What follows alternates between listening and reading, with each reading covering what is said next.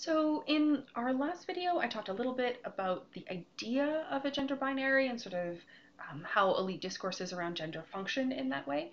In this one, I'm going to talk a little bit about content in terms of what those ideas look like and how ideas about like and what those ideas what will we generally place in those categories of sort of what it means for masculinity and femininity. These are absolutely culturally defined. There are lots of places in the world where ideas about masculinity are different, ideas about femininity are different. You get lots of sort of examples in this sort of space. But when we talk about hegemonic masculinity, typically we're talking about an idea that is in large part an expression of power in the outside world. So hegemonic masculinity becomes about height and sort of some physical prowess, so musculature and that kind of thing is part of it. We are also talking about the access to and use of economic power. So generally speaking, masculinity is connected to sort of competition and the achievement specifically of financial wealth and income in that sort of space. There's also sort of a relationship to women that is built into that idea of hegemonic masculinity in terms of sexual conquest and sort of successful sexual relationships with women that become an important part of that expression of masculinity. And that's sort of the positive content in terms of what you actually do. Another really important part of understanding hegemonic masculinity is all about what you don't do, what you are not associated with. And so in a lot of ways, hegemonic masculinity and the ideas of what sort of get built into hegemonic masculinity have a lot to do with not ever being associated with femininity, not being ever associated with qualities of soft, of nurturing, of caring, of expressive, whatever that is. We'll get into some of that sort of stuff a little bit later on, but it's important to understand that in some ways, hegemonic masculinity is a more exclusive category in that you can have a lot of money and be really tall, but if you express yourself as nurturing and caring, then you're not perceived as masculine.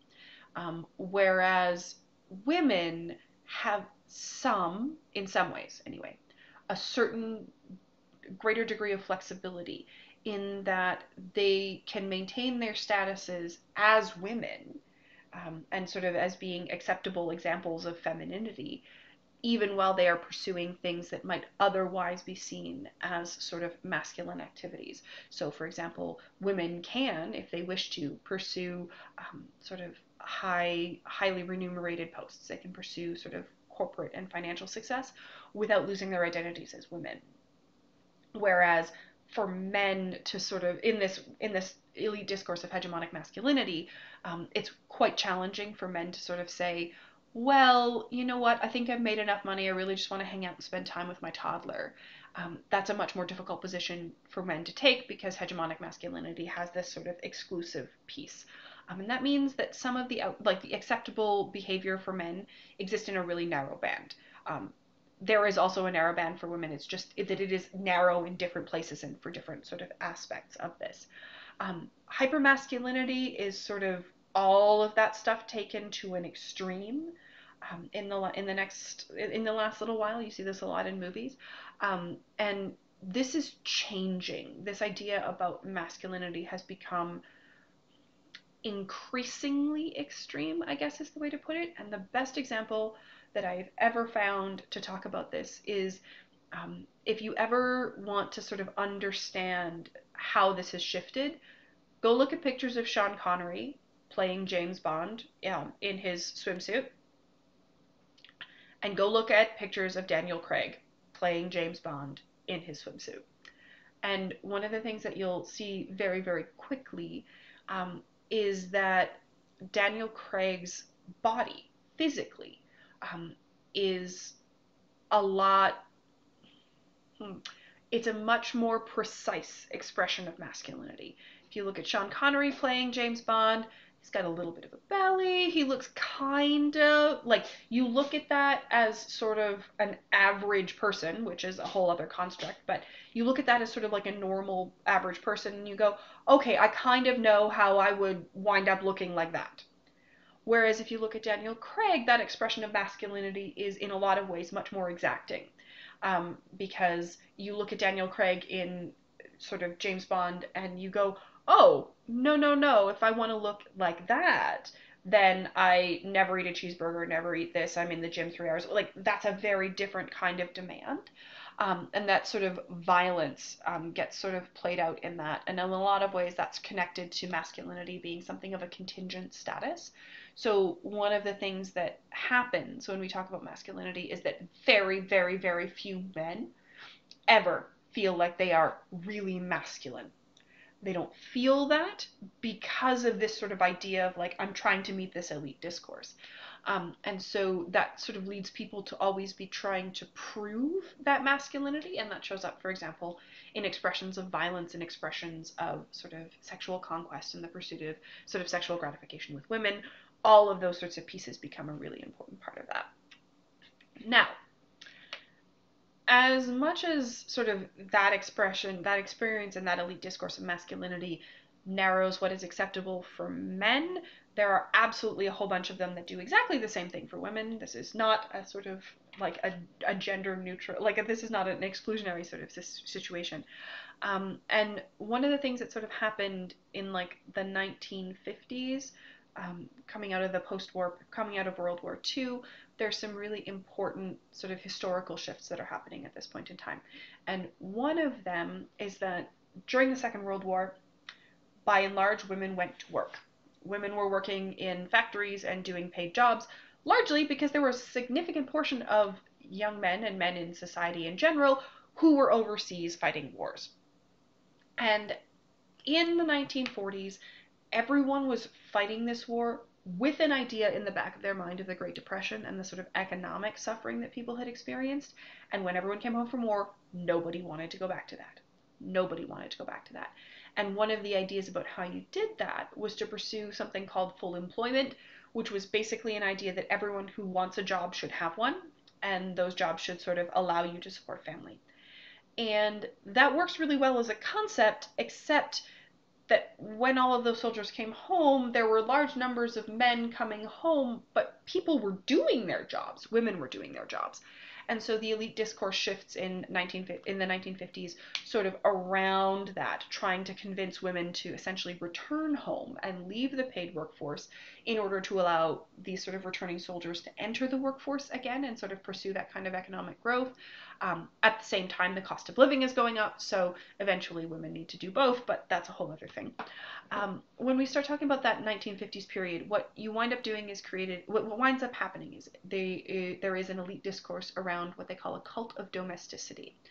And they will sort of argue for a distinction between a masculine world of paid work that is harsh and impersonal and difficult to live in, and then this environment of the home, which is nurturing and supportive and all of those sorts of pieces. And when you sort of talk about that, and you talk about a gender division where men are in the paid workforce and women are at home, women sort of become cast specifically as the people who maintain and build this idea of home, who create home as like a place of rest and a haven. And that spans a whole lot of stuff, right? Because to create a haven from the outside world in the home, you're talking about keeping everything clean and orderly so you don't have to deal with the mess of the outside world. You're talking about wonderful home cooked meals that feel nourishing rather as a contrast to the sort of draining aspect over there. You're talking about the idea of things always being beautiful and lovely and visually attractive comparison to like an ugly outside world, and that covers everything from sort of that cleanliness piece to home decor, which becomes sort of a very feminized thing, but it also sort of becomes sort of a part of women's responsibility to appear themselves to be like beautiful and sort of to care for their children in that sort of way. And this becomes really, really important as an idea of femininity. And it sort of gets thrown into all of the women's magazines. There's all of these manuals about how do you actually do this. You can see stuff like you can see women's articles from like the period about things like how do you properly spread floor wax on the mop pad with a butter knife in order to properly wax your floors. Okay, and there's all of this sort of stuff that gets built into that. We'll talk about this a little bit later on in this unit. I just want to say that this model was never accessible to everyone. It was always kind of limited, such as it is, to relatively wealthy, generally white women. It never really included, like, because aside from anything else, that idea of a cult of domesticity kind of like pulls women out of paid work. And you're not, like, the idea is that the world of work is too harsh and that home is sort of this nurturing space, which is like an idea, except that women of color and poor women have always worked, right? Like they always earned an income because they had to. That's sort of the nature of the work, okay? And in that sort of idea of hegemonic masculinity and cult of domesticity and all of these pieces, it's really important to sort of talk about, first of all, how that has changed. Especially after the advent of the pill and sort of the women's reliable access to birth control, ideas about femininity and those sort of models of femininity have kind of shifted a little bit in that they have become a little less about mothering and nurturing and a little bit more sexualized and a little bit more sort of overtly sexual in terms of women's sexual expression. There's some spaces we could talk about that.